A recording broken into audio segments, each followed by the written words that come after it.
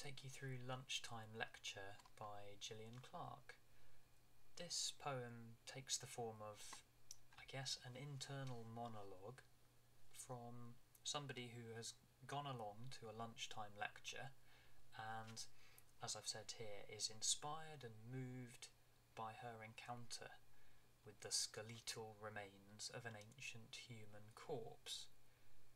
She builds a dramatic backstory of the discovery of these archaeological remains and finds herself feeling a surprisingly human and intimate connection with the woman she imagines. That, in a nutshell, is the poem as I can summarise it at the moment. I think it's probably useful particularly for younger viewers, to just give some attention to the title for a minute, Lunchtime Lecture, because it suggests it would be very different if it were just called lecture, but because it's lunchtime lecture, it gives it a context. It gives it a professional context. So lunchtime concerts and lectures are things that working people tend to go to during the day. It's just something a little bit different, something to break up the week, something to give some variety to the working day. And it's something that people go to break up their routine and to find some enrichment and interest during their lunch hour.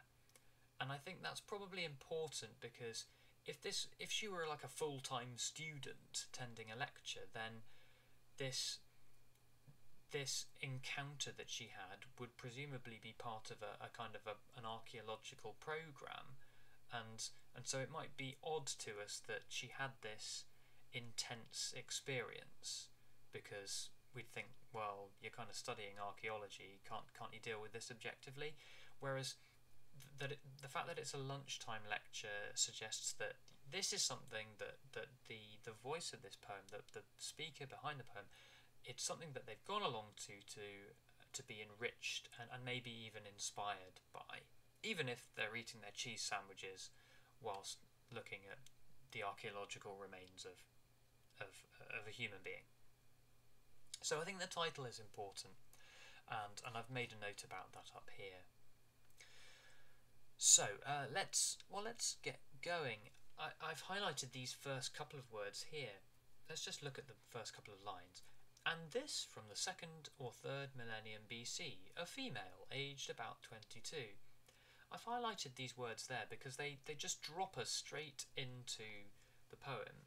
Now, this is a determiner. You can call it that. It's a determiner. Words like this, that, and these, those are determiners. They gesture towards a specific thing that they're pointing out.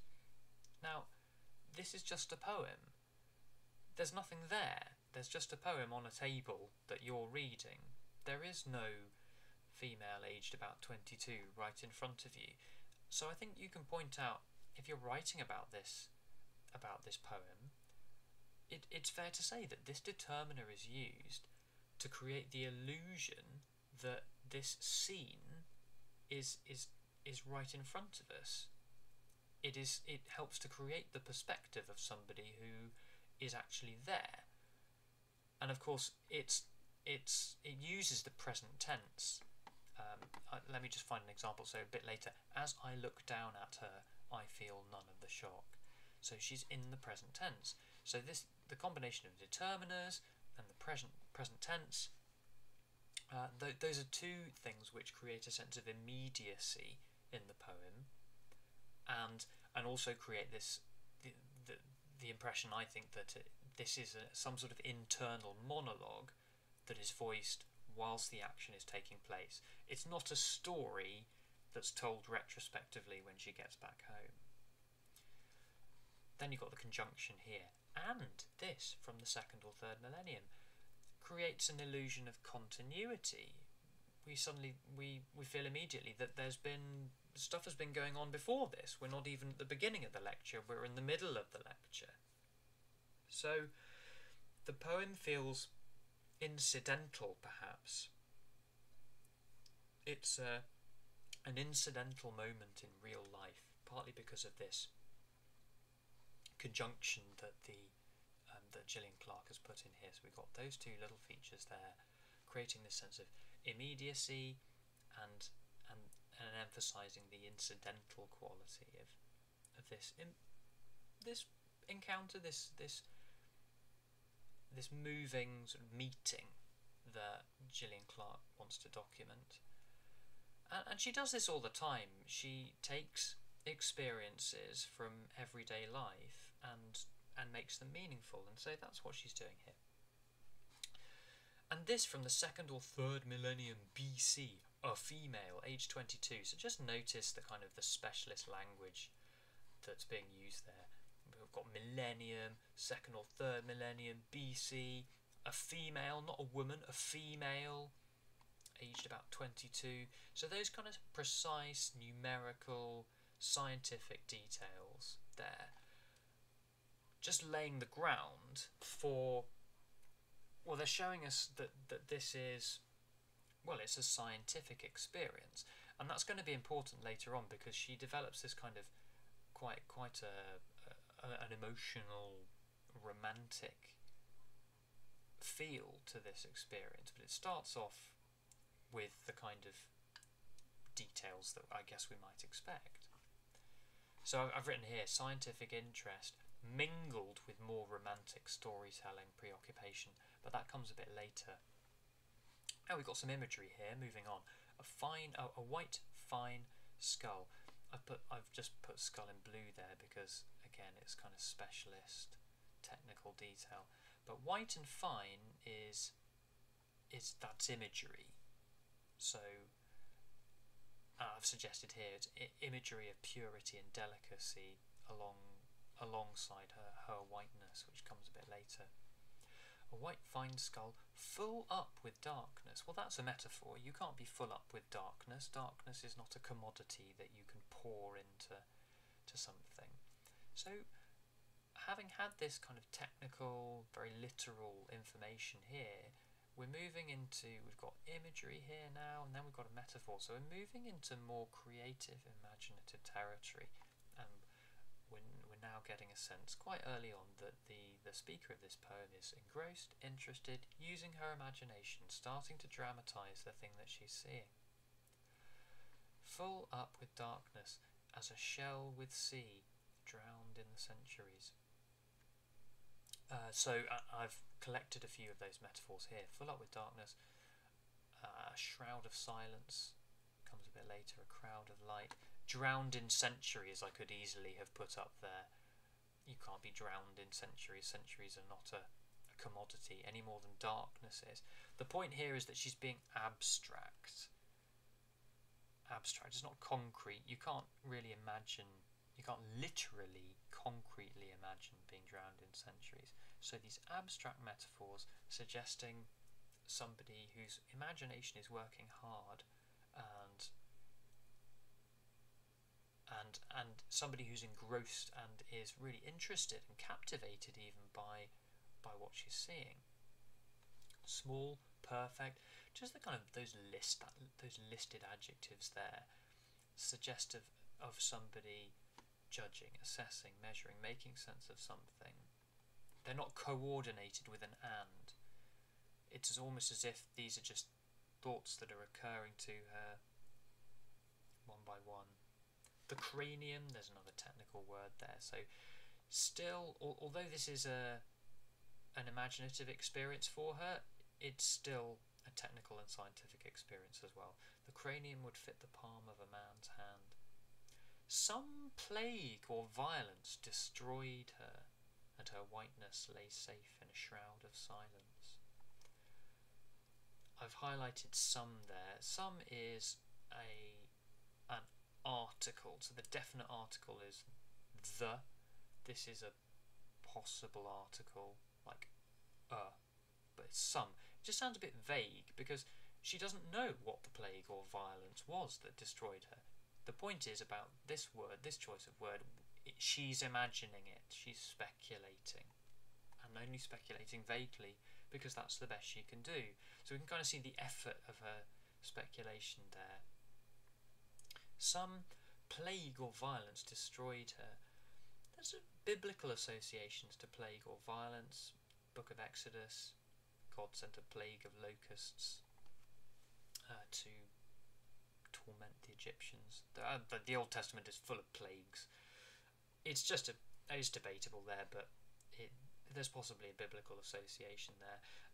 But crucially, these are dramatic kind of features that she's imagining now, and destroyed her, not killed her or caused her death, which you might expect from the scientific context of this lecture she's attended.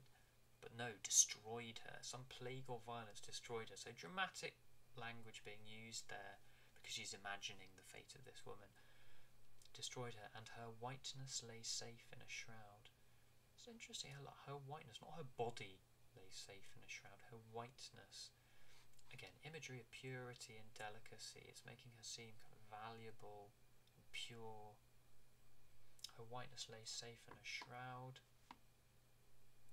A shroud is also has kind of religious connotations to do with burial and burial rites.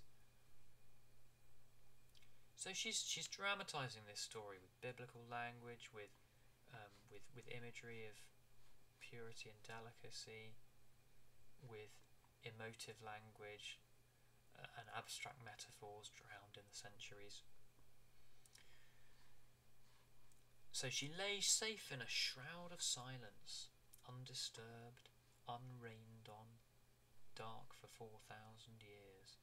She's kind of, you can see this list of details here, you can kind of feel her struggling to understand this length of time. It's impossible for us to imagine that period of time, really.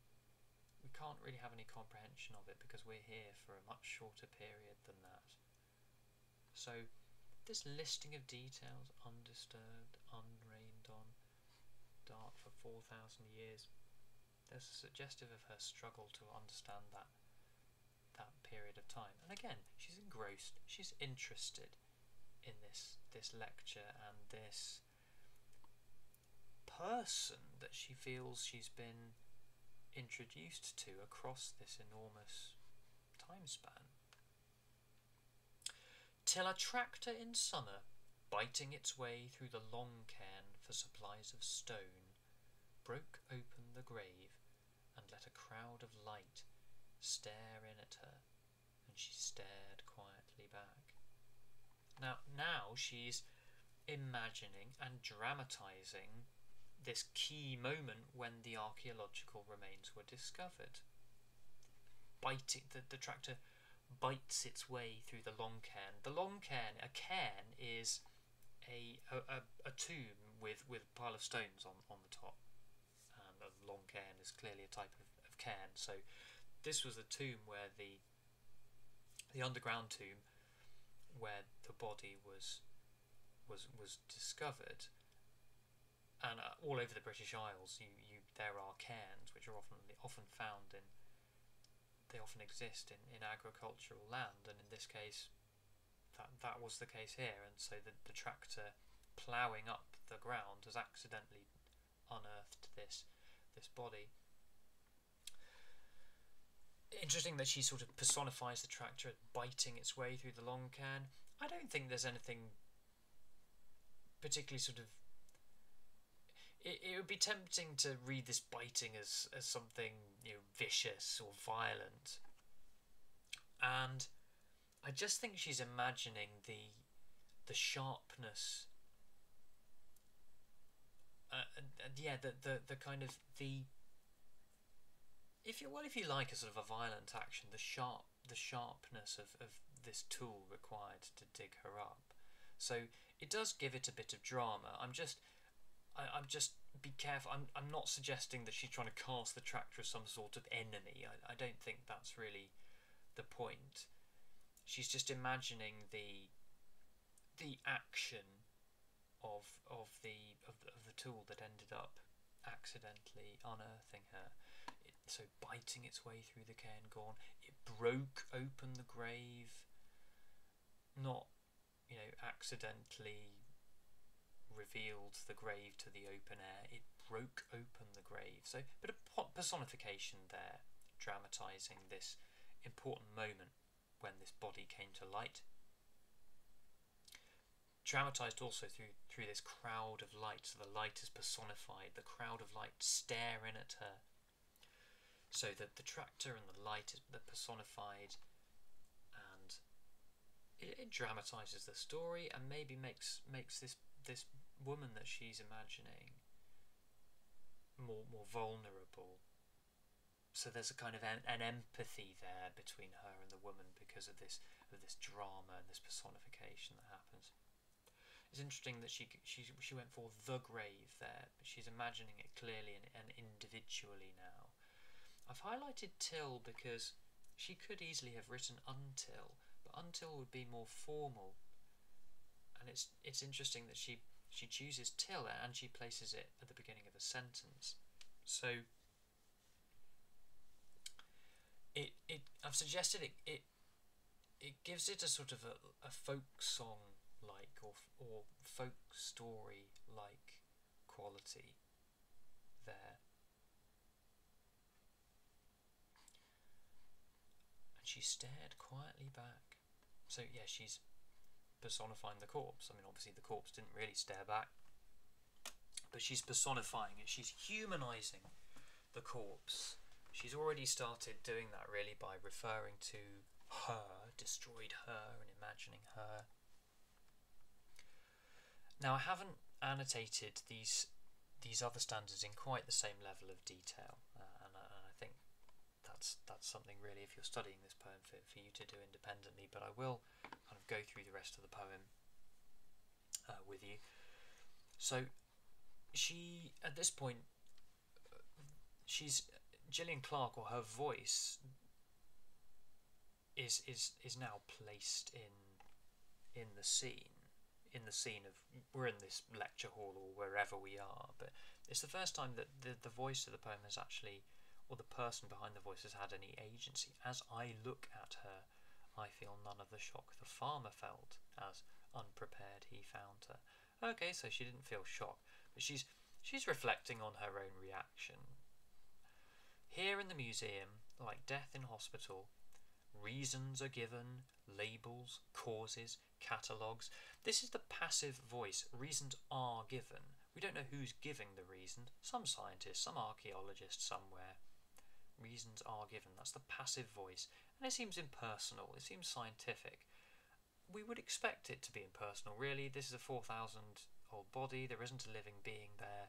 So it needs labelling, cataloguing. But of course, she's developed this connection with it. So there's just a juxtaposition there between the sort of the coldness of this scientific inquiry and the intimate connection that she's felt with the woman behind this story that she's learning about. The smell of death is done. Well, the body's decomposed. There's no smell of death, because it's just the body's, it's just a skeleton. Left only her bone purity, the light and shade beauty that her man was denied sight of. Describing the skeleton here, the perfect edge of the place where the pieces join, with no mistakes, like boundaries. There's a sort of admiring quality to this detail that she builds up here, admiring the neatness and the function of the biological form. It's slightly disconcerting in a way. Not everybody would necessarily pore over the remains of a corpse in this way, but so there's a strange mixture of her interest in the woman and the body, what's left of it. Into the final stanza, she gets more adventurous again now, having done that kind of clinical looking at the remains of the body. Now she gets more adventurous with it. She's a tree in winter. Well, no, she's not, but yes, she is. She's a tree in winter, stripped white on a black sky, leaf leafless formality. So comparing a body stripped of flesh to a tree stripped of its leaves, stripped white on a black sky. Oh, stripped white because the skeleton is white on a black sky. Leafless formality. Bough in fine relief, as in the boughs of a tree. So she's just developing this tree metaphor here, comparing her to a tree. Why? Well, trees are beautiful. Trees are dignified. So she's dignifying this woman as she moves this poem towards a dramatic climax I've suggested here. And then she starts comparing herself with the skeleton and imagining a bond between herself with the woman. I, at some other season, so not winter, at some other season, spring maybe, illustrate the tree fleshed. So I'm a fleshed version of the tree, with woman's hair and colours and the rustling blood. And that's an interesting juxtaposition there. Rustling blood. Blood is not. It's not like leaves. Blood's a liquid. It doesn't rustle. So it's a strange metaphor and an onomatopoeia, I guess, as well. It's a tricky one, that one. I mean, why rustling blood? Is it just reminding us that all blood will sort of will dry, and when we die, the rustling blood? I'm not sure. Fleshed with woman's hair and colours and the rustling blood, the troubled mind that she has overthrown. I've suggested death as a sort of victory here. She's the troubled mind that she has overthrown. Well, she's overthrown her troubled mind by dying is, I think, the most literal way I can explain that. But again, to describe death as an overthrowing of a troubled mind, that's quite dramatic, and quite a sort of dramatic, almost an epic way of describing death. And then we have this imagery of intimacy and connection. We stare at each other. It's imagery. It's not, it's not intricately built up imagery, but it is a sort of imagery. Dark into sightless dark. So she gets a bit more adventurous with the imagery here. Dark into sightless dark, seeing only ourselves in the black pools of more imagery there. Gulping the risen sea that booms in the shell. I've just suggested here, is this time? Is the risen sea that booms in the shell, is that time? If the vast eternity of time is the ocean, then our experience of life is merely like putting your ear to the shell. We can't experience the ocean of time. We can just put our ear to the shell. But of course, she's also returning to this. She uses the shell reference up here. I've lost it. Where's it gone?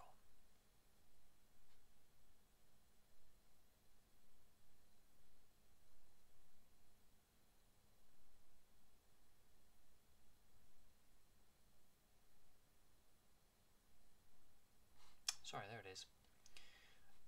White fine skull full up with darkness as a shell with sea. So, well, if you raise it, the kind of the common story is that if you put a seashell to your ear, you can hear the sea. So it may also, that may be a metaphor for, instead of the sound of the sea. So if the skull is the shell, then she's not putting the shell to her ear, but she's studying it. And instead of the shell giving her the sound of the sea, the skull is sort of giving her this story. So that's another way of metaphorically explaining it. But it's the booming in the shell. It's that expansive onomatopoeia there, that booming, which makes me think of the vast expanse of time. And so this ambiguous, this ambiguous metaphor here possibly suggestive of the immensity of time, and perhaps a reflection that she, like this woman long dead for thousands of years, and all of us are only here for a very short period of time.